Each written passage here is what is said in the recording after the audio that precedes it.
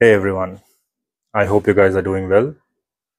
Now, lately across several car discussion forums, I read about this common issue is that the new car owners they are complaining that the battery is draining too quickly, and some of them even telling that the car refuses to start uh, if they have parked it for 2 or 3 days. Now, this problem is not particular with Mahindra. I have come across owners of Tata as well, and also even the Jeep owners complaining about a similar issue. So now we are going to do a small test of the battery as well as the charging system. Now this test can be done in the P.D.I to make sure that you get a good battery and the charging system is working efficiently so that you don't face these issues. Now to do the test, we have a multimeter. You can get it online as well as in your local electronic shop, and these are pretty inexpensive. I think this thing costed me about 150 rupees in the local electronic shop. Now you can carry this in your PDI, or if you have your existing car, you can check the state of the battery as well as charging system on that as well. So let's start. We'll put it in the volts DC section, and on the 20-volt mark we're going to take the red probe, which is for the positive, and hook it onto the positive terminal, and the black probe, which is for the negative, we're going to touch it on the negative terminal, and the reading that comes up is 12.7. So now anything below 12 is a sign of discharged battery, and around 12.2 to 12.3 volts shows that the battery is just 50% charged. So ideally it should be above 12.5 volts to 12.8 volts. So as you can see that this battery is completely charged, and it will have no problem in starting the car. So now let's start the car and we'll see how is the charging system working using this multimeter.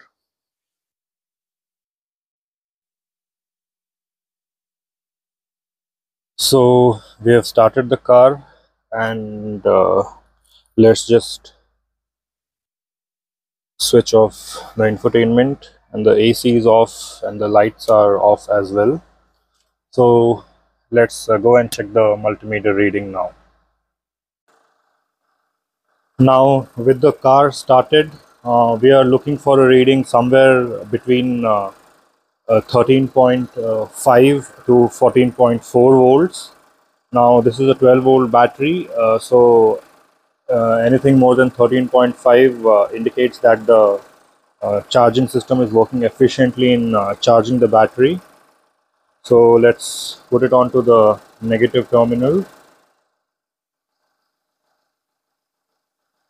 and as you can see it's above 14. So the battery at idle speeds, the battery is getting charged. So now let's on the headlight, and we'll on the AC as well, and see uh, there should not be much fluctuation in between the readings. So that shows that the car is handling the load well. With all the electronics running, the car battery is still getting charged. So let's on the AC, infotainment, and the lights. Let's switch on the AC, the infotainment system, and lights as well. We'll increase the fan speed. Let's even switch on the light here. So we have switched on the AC, we have switched on the headlights, we have on the light inside the cabin as well. The infotainment system is on, and so let's see.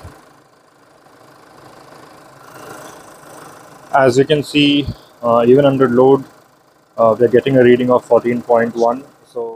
So even under load, the charging system is working efficiently and charging the battery. So this is a very basic test what you can do in your P.D.I. To make sure that as a consumer you don't get cheated, because once the car is sold from the showrooms, it is none of their concern, and you have to run to the service center for any work that comes up. All it takes is a very inexpensive device, the multimeter, to do this test. So if you guys like this video and you found it useful, do give it a thumbs up.